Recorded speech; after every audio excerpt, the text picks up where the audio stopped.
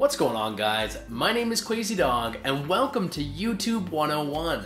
This is an introductory series brought to you guys by myself as well as Elgato Gaming to make sure that you guys get the most out of their products to become either successful or just have more fun on YouTube. So in this episode, we're going to go over some of the equipment that will accompany your Elgato card to make sure that you can start producing high quality videos on YouTube. Stay tuned, guys.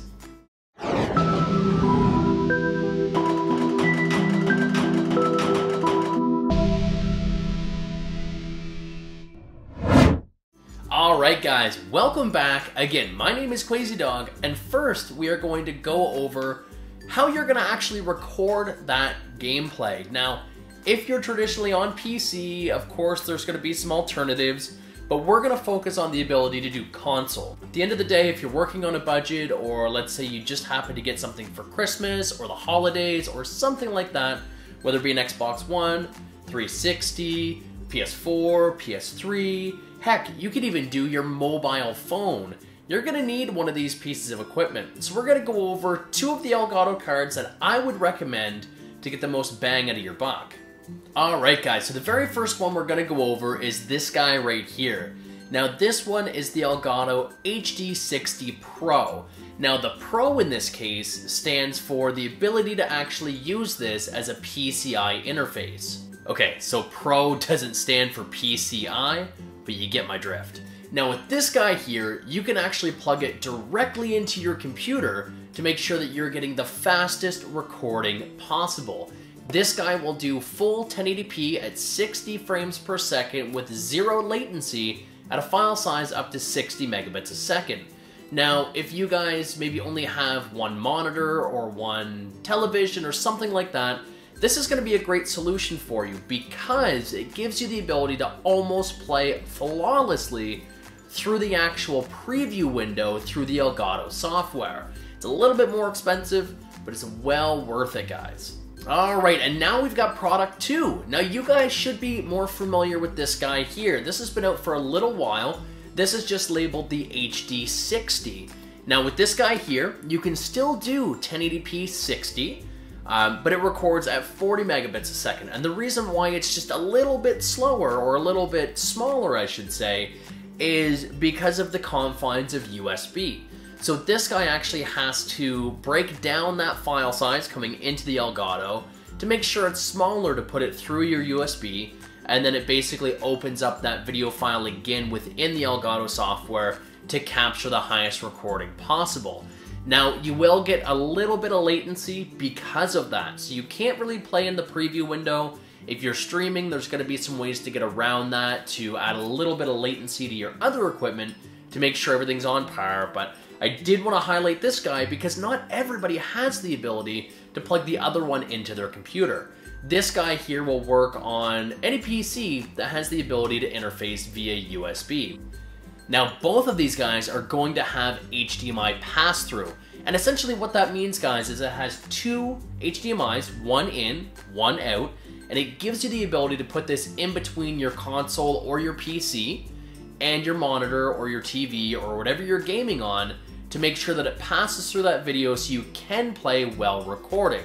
Now this guy here, especially if you have it into a laptop or something like that, you can actually just put the laptop off to the side. You don't have to game through the laptop screen. You're just passing through that information. So that's really, really cool and a good benefit of these guys here. Now, let's say you just bought these, or maybe you got one of these for the holidays or for your birthday or something like that. We're going to go over some of the other hardware that will better accompany these guys here. Alright guys, so now we're going to be going over some of the equipment that you're going to want to invest in after you get one of those Elgatos. Now, we're going to run under a scenario that you guys have only $100 left over from birthday, holiday, whichever scenario you want to use, and we want to kind of talk about where is the best place to spend that. Now, some people might say right off the bat, blow it on games. I'm going to say you're wrong. Here's why. Anybody can record games on YouTube. It's a given. Some of the consoles even have the ability just to do it within the console itself. So why is somebody going to watch your content when they can watch anybody else's with the same game. It doesn't make sense. It's going to be pure luck if anything else, guys. What I think is very important would be audio. So to be a Let's Player or to put up highlights or something like that, a lot of people are going to be watching the content for more than just the content itself. They're going to want to actually get to know the Let's Player. And to do that, you're going to need good audio. Now you can use your headset and things like that, but let's actually take a second to go a step further, because again, if we have $100, we want to maximize our return and maximize our potential. So I would recommend a high quality microphone. Now you can go with something like a Blue Snowball. Sometimes you can even get away with a Yeti under $100. Sometimes there are deals, but there's a lot of other great options, and it seems like the Yeti has the market when it comes to YouTube. So I'm going to show you guys what I have and why I use that in just a second. Alright guys, so this is my microphone. This is a Audio-Technica ATR 2500. Now this little bad boy is an all metal chassis, very, very durable. If you drop this on the floor, I'm more worried about the floor than I am the microphone. So that's one thing I like a little bit more over the cheaper options, or maybe like the Snowball or something like that. It does come with a small stand for the desk. I myself put it on a scissor arm, but that's absolutely not necessary for you guys starting out. Don't worry at all. But this is what's called a cardioid microphone. And with this, the diaphragm is right here, and it's actually going to pick up all of the audio directly in front of it. So instead of using something like a dynamic microphone or something that you guys are more used to with Singer, it's actually going to pick up what's directly in front of it like this. So what I do is I either put this on my desk or I put it sort of up over my monitor so I could just talk into it naturally, so I'm not worried about having it right in front of my face. I like kind of the look of just a clean face cam, and we're going to go into face cams a little bit deeper in just a moment. So this microphone does record extremely high quality audio, and it also interfaces with USB. Now there are alternatives to USB. You can go with XLR as an example, but with XLR, you're then worried about getting an XLR cable, you're worried about going into a mixer or a preamp, something that has 48 volts phantom power, and then you have to interface that into your PC. If you don't know what I'm talking about, then you're gonna wanna stick with USB. But this is very clean. This is one cable that supplies power and the ability to transmit all the information directly into my computer. And in future episodes, we're gonna show you how to actually get the most out of this when you're commentating and things like that. It does have gain controls here and the ability to monitor your audio if by chance you do want to plug in headphones and listen to yourself. For Let's Plays, not really that necessary. We'll go over in the future maybe how to do that a little bit more appropriately. But for now, looking at the microphone, this is what I would recommend. They also make a higher quality version of this. It's the Audio-Technica ATR 2500. Little bit over $100. This guy here run me about, I think, $70 to $80 on Amazon in Canada. So that's really why I picked this guy here.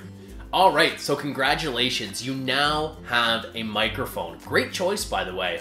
You know, I would have got that one if I didn't get the one that I have.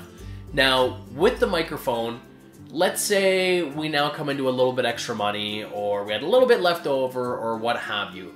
How can you enhance your gameplay or your videos other than the Elgato for your actual recording and the microphone for your commentating?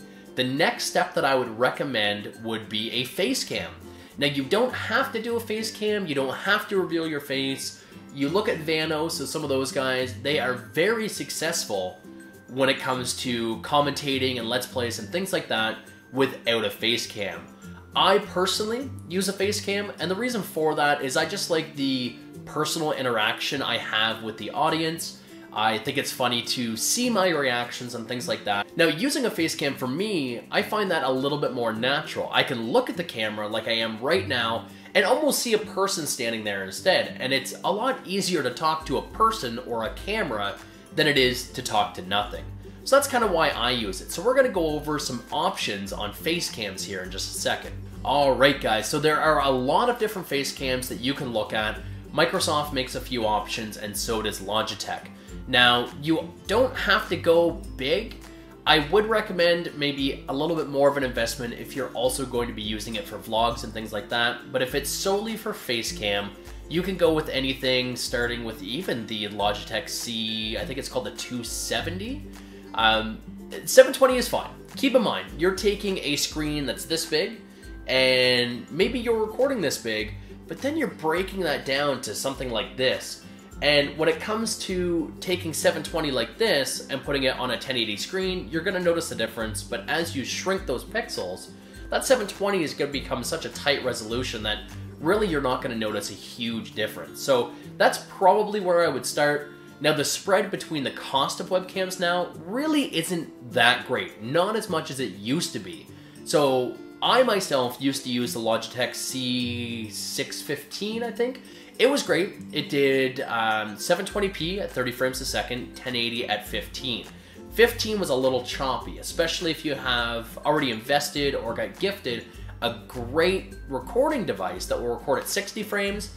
Overlaying 15 on top of that, you're gonna see the difference. So what I've personally used, and this is what I used at the start of my channel as well as for my streams, would be the Logitech C920. Now, this lives by a lot of different names, the C920, C910, C930E. At the end of the day, it's about all the same. So this will record wide angle with their Zeiss lens at 1920 by 1080 at 30 frames a second.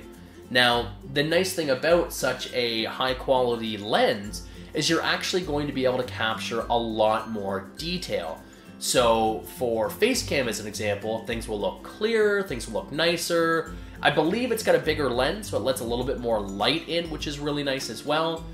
For me, I use a green screen to sort of crop out the background as well. So having something a little bit higher quality makes that keying out a lot easier. And in future episodes, we're gonna go over that keying also. So this is what I use.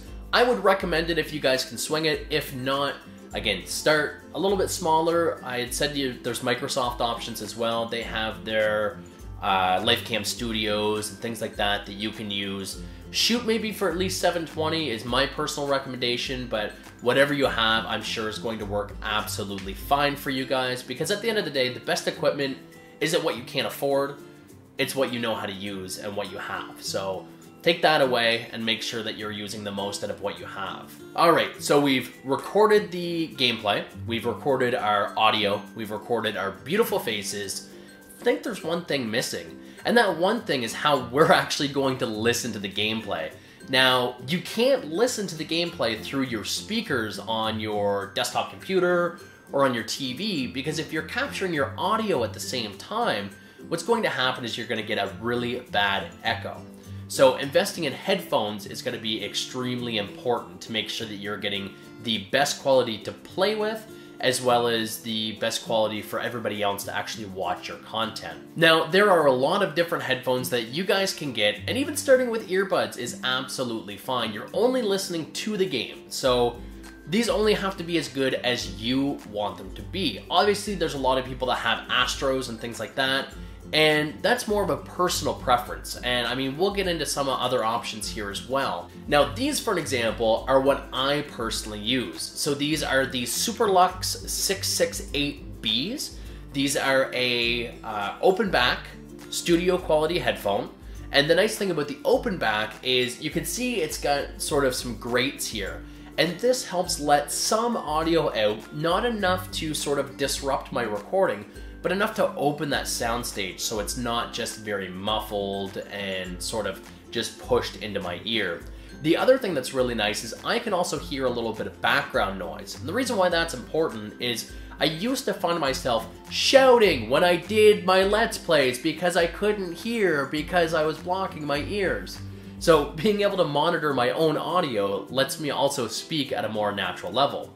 Now, I guess sort of half of the other reason why I got these as well is just vanity more than anything. They look kind of good on my head. A little bit more than maybe some of the other headphones that you can get. So if you're vain and you're using Facecam, you know, maybe grab some pretty headphones. If you're not using Facecam or you don't care, again, use what you have. It's the biggest takeaway, guys. Whatever you have is going to be the best for you. You can always make investments in the future if you feel you need to. Alright, so I guess the last takeaway is going to be something that's sort of overkill. It's something that I like to do and something some professional streamers and things like that do.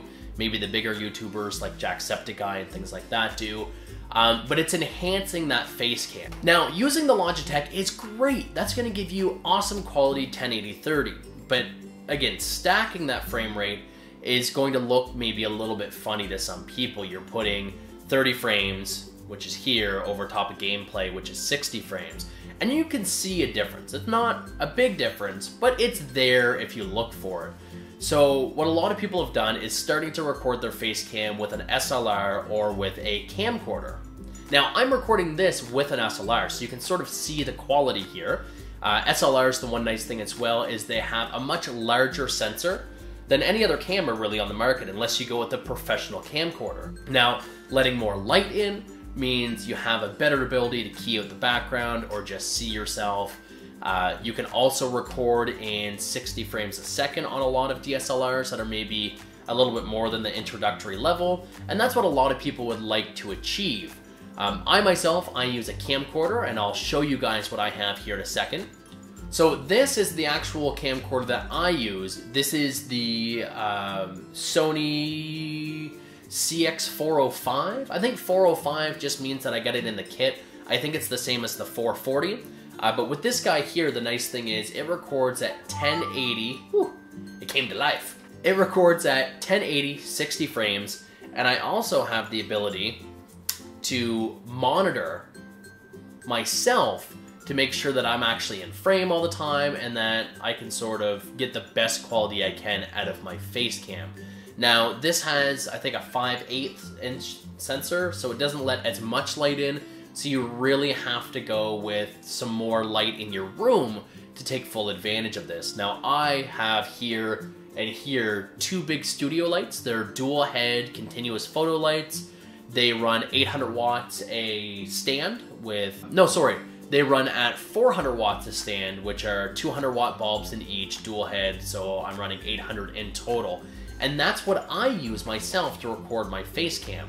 Now, not in this episode because I'm still waiting on some equipment to come in the mail, but in a future episode, I'm going to show you guys how to actually take this or a DSLR and use it in conjunction with a dual Elgato setup for streaming. So you can actually get 1080-60 on a stream, which technically is impossible right now. There's no webcams that will record 1080-60 natively.